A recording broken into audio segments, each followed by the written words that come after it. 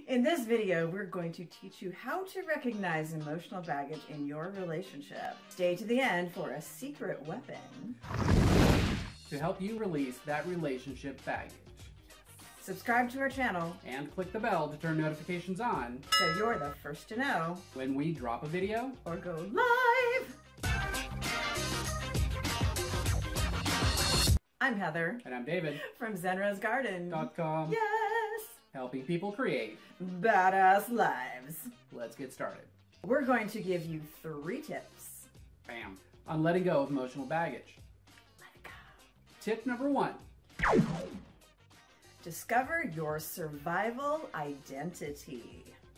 Before you can figure out how to stop bringing baggage into a new relationship, you've got to figure out where it came from. We create our relationship patterns based on the relationships that we saw other people having growing up. We create our survival identity based on the role that we play in childhood. We had a dysfunctional family relationship somewhere in our family dynamic. We created a survival identity, a role that we could play within that family that kept us safe. Chances are you took that identity with you into your relationship.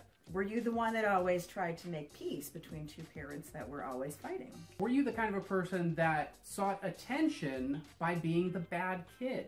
Did you try to be really, really obedient so you wouldn't make waves? Tip number 2.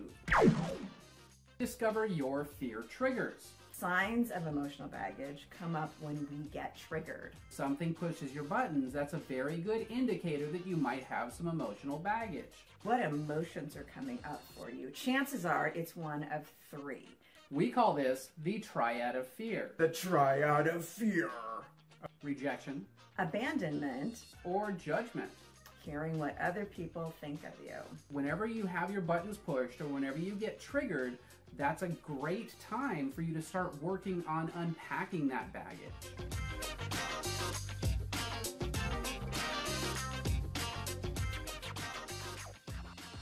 Tip number 3. Unpack your bags together. Together. The most perfect relationship is not one where you come into the relationship with absolutely no emotional baggage. The perfect relationship is when you have a partner with whom you can unpack your bags together. It's not what kind of baggage you bring, it's whether or not you have somebody who can help you unpack. Yes. So if you want to stop carrying emotional baggage from one relationship to another, how do you start to unpack together? Safe, open, and honest communication with your partner. If you don't feel safe enough, you're not going to open up with your partner to the point where you can share and build that foundation of trust. Foundation of trust. Truth bomb that. That sounds like a secret underground spy layer. Society or something. Ask your partner to help you understand why you're feeling this way, why you're feeling vulnerable, why you're suddenly feeling freaked out. It might not even have to do with your partner. It probably has to do with some deeper trigger within you. It has to do with your old baggage.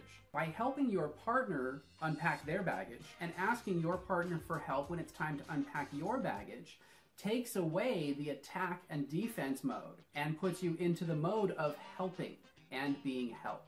You want to get out of fight or flight when you're having a situation with your partner and your emotional relationship baggage is like you're throwing suitcases at each other.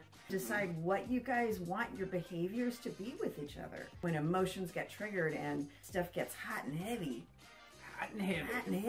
and make some decisions together. When things come up, how do you want to show up to that conversation? So when you're deciding what your ideal behaviors are together when you have a conflict, it shouldn't be one person dictating how the other person should act. Right. It's okay if you ask your partner, I would feel really safe if you acted this way towards me. It's okay to do that, but when you start dictating how your partner is supposed to act and what you expect, then it becomes a little unbalanced. It should be both of you together deciding what you want as a couple, how you want to behave, how you want to react, and how you want to work through your problems. The best relationships are ones where we help each other heal. By allowing yourself the freedom to be vulnerable strengthens the bond between 2 people. Let vulnerability be the glue that bonds you together. Stronger than crazy glue. It is. Crazy is not a good foundation for a relationship. Now it's time For the bonus tip, the bonus tip. be the unicorn. Be the unicorn. Be Be the unicorn. Be the unicorn. Be. Wanting to avoid the emotional pain of dating someone with emotional baggage. so badly, people will seek the unicorn relationship without becoming the unicorn themselves. Finding this perfect person, this unicorn, will somehow miraculously wipe our emotional baggage slate clean. To attract that unicorn, you've got to cultivate the characteristics of the specific unicorn that you want. You can't get a unicorn if you aren't a unicorn. Stop trying to seek the unicorn if your unicornness is not unicorny enough. To attract the one that you want, you've got to become the one that you want. You can't attract a unicorn if you're showing up like this. Ah! You're going to scare your unicorn away. Yeah! Or you're going to eat your unicorn accidentally for lunch.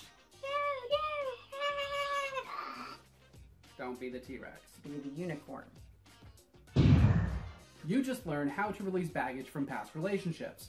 You wanted to know about dealing with emotional baggage. And we showed you that healing emotional pain is much easier when you show up with authenticity and allow your partner to support you in unpacking your baggage. Yes. Now it's time for that secret weapon. We created a special bonus meditation to help you unpack your relationship baggage. Click the link in the description to get it. Get it? It's Truth Bomb time.